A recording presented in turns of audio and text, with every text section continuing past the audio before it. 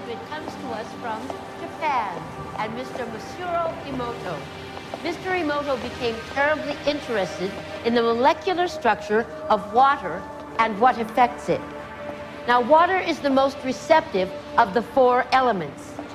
Mr. Emoto thought perhaps it would respond to non-physical events. So he set up a series of studies, applied mental stimuli, and photographed it with a dark field microscope. This first picture is a picture of water from the Fujiwara Dam.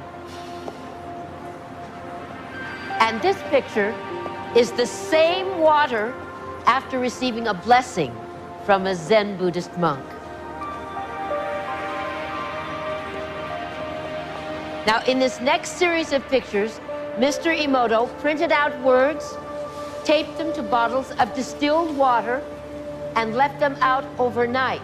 This first photograph is a picture of the pure distilled water, just the essence of itself. These subsequent photographs, as you can see, are each different. This is the chi of love.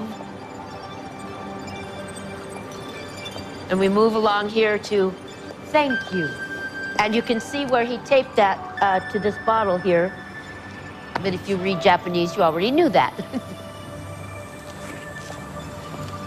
Now, Mr. Emoto speaks of the thought or intent being the driving force in all of this. The science of how that actually affects the molecules is unknown, except to the water molecules, of course.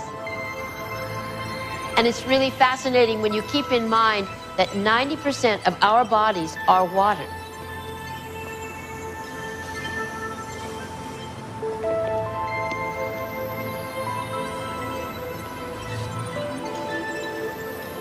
Makes you wonder, doesn't it?